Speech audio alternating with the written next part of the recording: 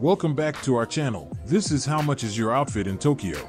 In this video, we are showing what are people wearing, what current hype trends are popping in Tokyo. Let's get started.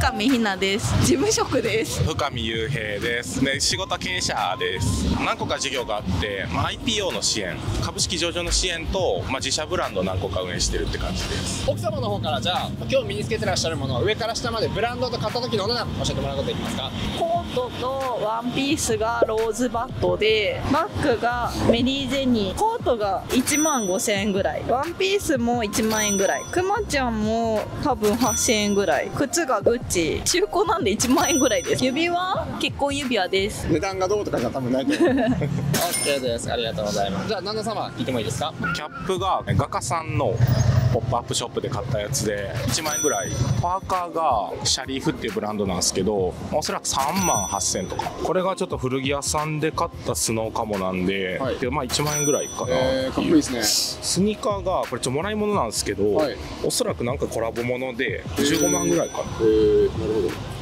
色違うんですかね、このナイキのこのマークの。色違います。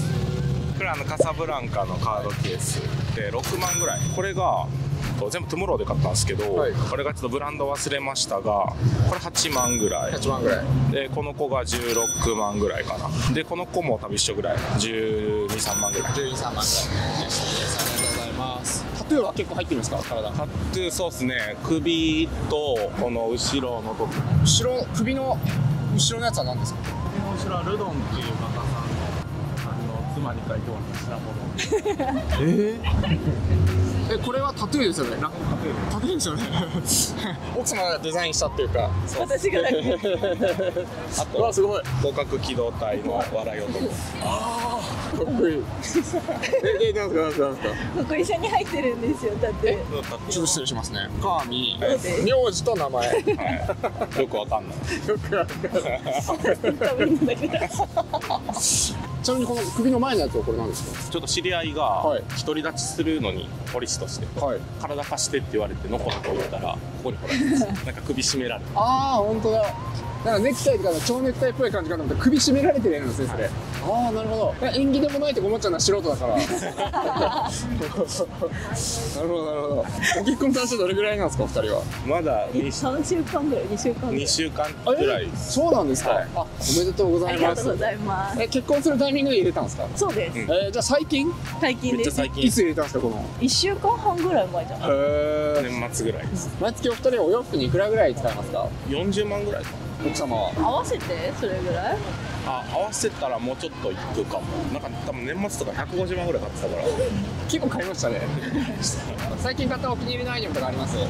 リックエースのアウター買ったのちょっとお気に入りです。いくらぐらいしました？セールだったんですけど50万ぐらい。奥様何かあります？イクミのドレス買ってもらいます。ああなるほど。結構やっぱ買ってあげることが多いんですか？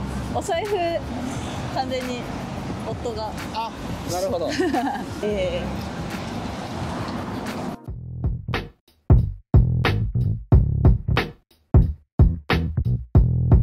長谷川です。田村ありさです。お仕事は何されてる方ですか？アパレルやってます。アパレルです。販売員さんでやってます。そうなんですね。差し支えなければお店の名前とか聞いてもいいですか？パブリック東京です。で、今月からビームスで働きます。じゃあ加納さん聞いてもいいですか？これがハードロックのやつで、父からのお下がりなんですよ。で、中がリサイクルショップで買ったなんかトレーナーなんですけど、それを安かったので自分でダメージ入れて着てるって感じで。あ、首とか。はい。で、下はインスタでつながった友達にもらったスカートで、どこだっけ、なんかギャルソンかどっかのやつ。いや、もうもらい物ってこと？もらい物です。今日はたまたま靴はクロックスが欲しくて最近探してたらブーツ見つけて買っちゃいました。可愛いですね。バッグ、雑貨屋さんで買いました。あ、そうなんですか。ちょっと忘れちゃったんですけど、めっちゃ安いです。本当に1000円ぐらいとか。ありがとうございます。教えてもらってもいいですか？帽子がフラグスタッフで、これは移動するときにスタッフさんに送別品でもらいました。アウターが堺7万とか、ニットがベストなんですけど、これがバトナー2万5,000円とか、ネクタイはユースで大体2,000円ぐらいで、シャツが、まあ、僕が働いてるパブリック東京のシャツで、まあ、1万円ぐらい、デニムがシュガーヒルで4万7,000円とか、靴がバンズのハーフキャブで3,000円ぐらいで買いました。メガネは彼女の、ユニクロです。これユニクロの借りてるやつで。ああ、そうなんですか。はい、これはいくらぐらい？1500円とかです。結構小物貸し借りすること多いです。お二人毎月お洋服いくらぐらい使いますか？5から7は多分使ってると思います。本当に月によるんですけど、2から5とかですね。ありがとうございます。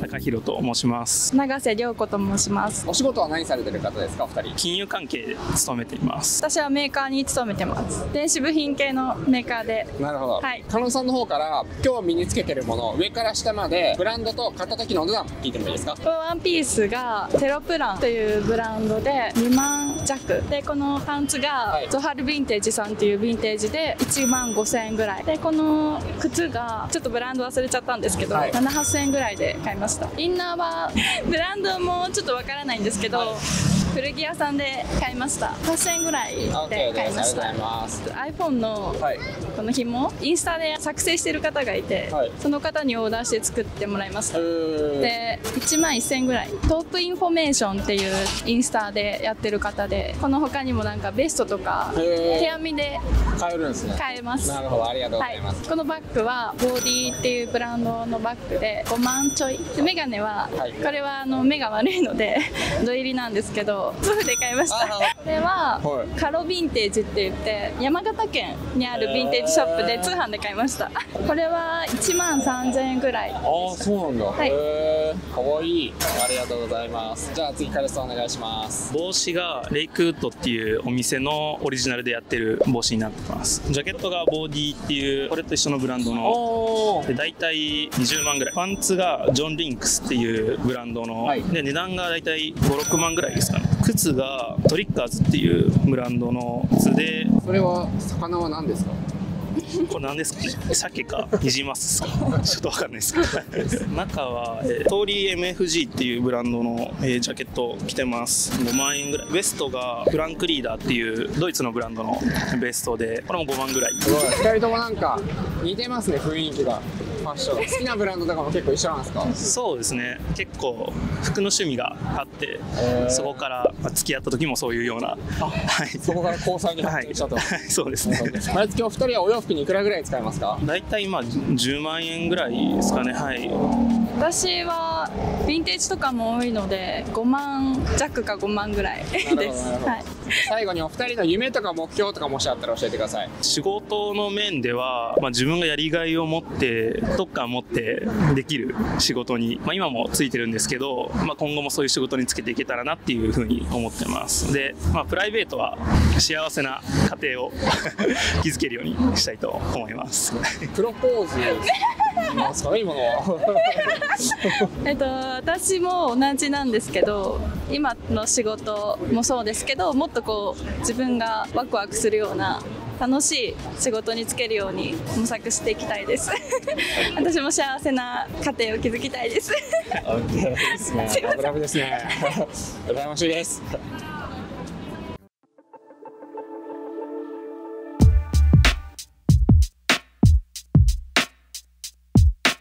あつきとマサエです。2人とも SE です。IT 系の会社 SE です。はい。めちゃくちゃ失礼ですけど SE 界一のおしゃれじゃないまあ上には上がいるかもね。そうなんですわかんないです。カナンさんの方から今日身につけてるもの、上から下までブランドと買った時のお値段教えてもらっていいですか？ダウンがルシェルブルーの3万ぐらい、中がディーゼルで2万ぐらい、ズボンがメゾンスペシャルで2万ぐらい。これナイキ1万5000ぐらい。ベルト本物とかグッチのこれ5万ぐらい。これディーゼル6万ぐらい。アクセサリーは結構ネットで買ったものが多くて、これもらったものでやったやつな。いくらですか？チオンそんな言ってない1号ぐらいかな。同じブランドで。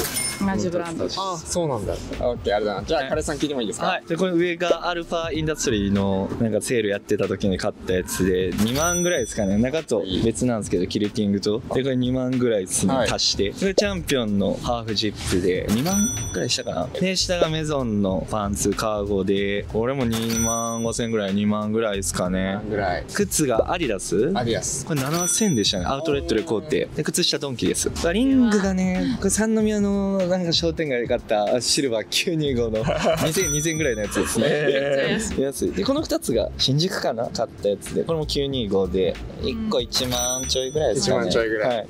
オッケーです。ありがとうございます。イエスです。毎月お洋服にいくらぐらい使いますか、2人は？僕はでも2万3万ぐらいですかね。月1個買えばいいぐらい。3万5万ぐらい。今月はボーナス入ったからな。多い、今月は。お二人なんかやっぱそのファッションの雰囲気がめちゃくちゃ似てますね。まあ全部教えてもらってきてる。最初興味なくて。3年前までユニクロ。あ、そうなんですか。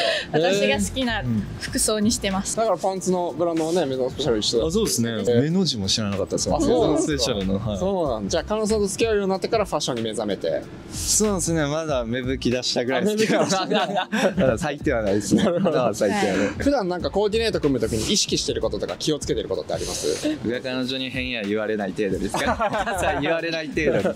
言われることあるんですか？ありますよ。あるんですか？もうカラーがおかしいと。僕分かんなくからそういう。将来の夢とか目標とかもしあったら教えてください。まあ一人で買い物行けるぐらいのレベルになることですか？それぐらいですかね。子供もおしゃれな子を育てたいです。いやいや。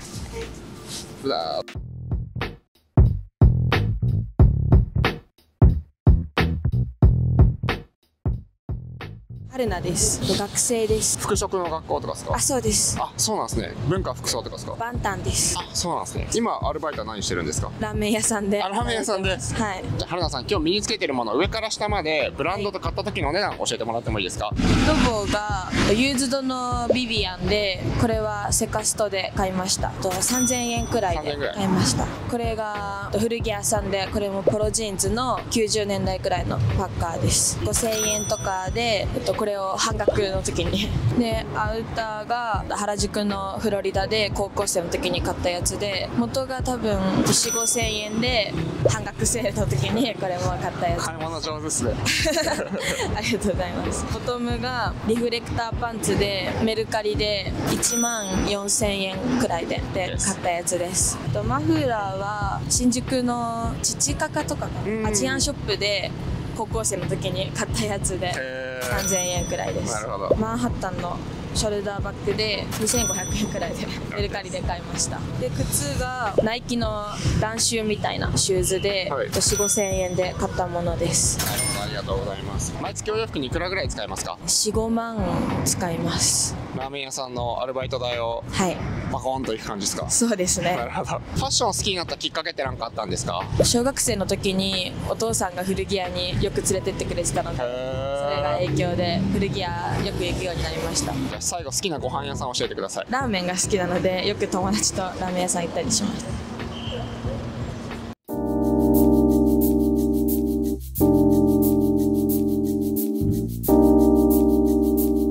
宍戸蓮です。シボネで働いています。そのジャイルっていうビルの地下にあるセレクトショップなんですけど、そこで、その販売員さんというか販売をやってます。でもスタイリストを目指していて、そうなんですか？いろいろ勉強とか経験を積むために今はシボネで働いています。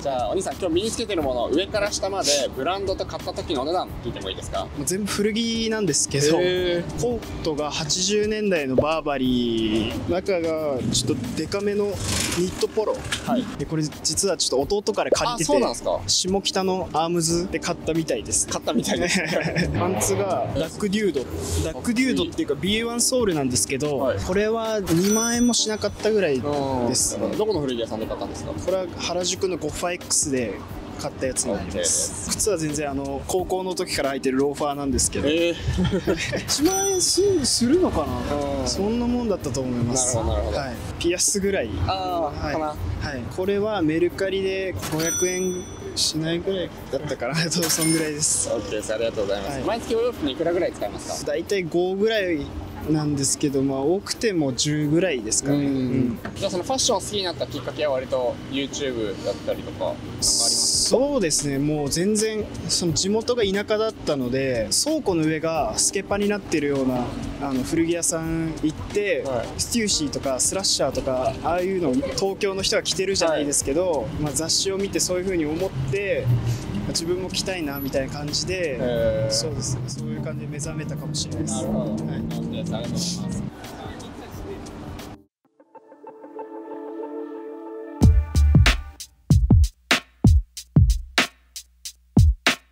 高木翔と申します。仕事はフリーで美容師やってます。じゃあ今日身につけてるもの上から下までブランドと買った時のお値段聞いてもいいですか？はい、まずサングラスが高円寺の古着屋さんで、1万ぐらいだったと思います。はい、コートがヴィンテージのちょっと古いコートです。2万ぐらいだったと思います。はい、でこのニットはもらい物なのですいません、値段はわからないです。パンツがソレイユっていうブランドで、1万ちょっとで、シューズがこれがニューバランスで2万3、4千ぐらいかな。2万3、4千ぐらいだったと思います。セレクトショップで買いました。はい、リングが人差し指のが原宿のポケットっていうハンドメイドのお店で1万ぐらいかなと思います。で薬指のリングがこれちょっと古めのもので多分2万しないぐらいだったと思います。いいですね。はい、これも原宿のポケットでこれも1万前後だったと思います。はい、ありがとうございます。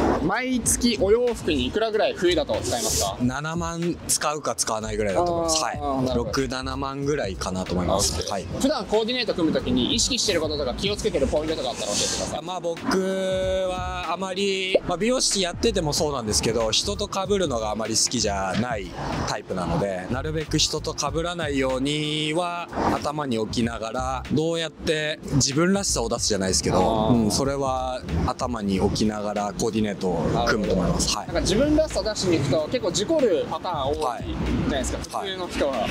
事故ってきて今のスタイルを確立したか。でもそれもあると思います。数年前の自分の写真とか見ると、うわこのコーディネートちょっと恥ずかしいなみたいなのももちろんやっぱあるのではい、あります。なのでそれを経てかなと思うんですけど、今のスタイルも5年後見たらちょっともしかしたら恥ずかしいかもしれないですけどそれはあるのかなと思います。はい、めちゃくちゃかっこいいです。ありがとうございます。ありがとうございます。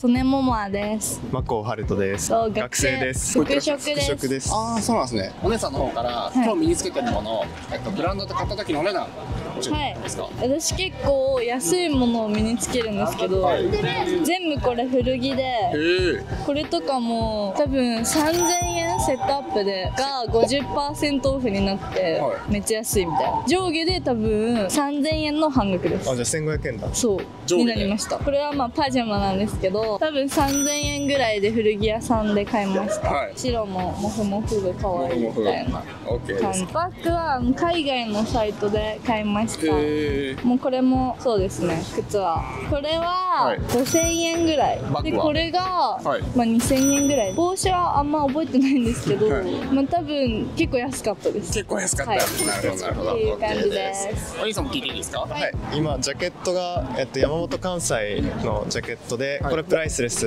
カートとパンツが古着で、パンツが2万くらいで、スカートも2万くらいです。でこれはこれ古着屋ですね。2つとも古着屋で。どこの古着屋さんですか？池袋のベロっていう古着屋さんで買いました。いいですね。でこのマフラーが300円ぐらいで、中はピンキー&ダイアンのレディースの網編みニットみたいなやつと古着のパワーネットみたいな着てて、網編みの方がプライスレスで、中の古着が4000円ぐらいのやつです。靴はトルネードマートの5000円ぐらいのやつを買いました。古着のコーチで3000円ぐらいです。3000円ぐらい、はい、 OK です。最後に毎月お洋服にいくらぐらい使いますか、2人は。まあ、大体2万円ぐらい。結構量買う感じですか？結構量は買います。なるほど。安いものをめっちゃ買うみたいな感じで。僕は多分3万円ぐらいですかね、大体。バイバーイ。じゃあね